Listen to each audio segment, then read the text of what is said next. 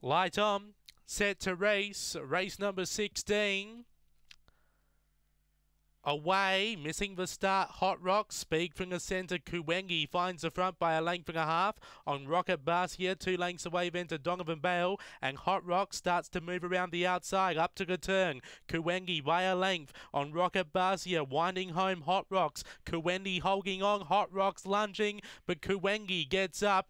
Second on the inside may have been Rocket Barcia holding out Hot Rocks, and back at the tail was Donovan Bale, 1976 for time.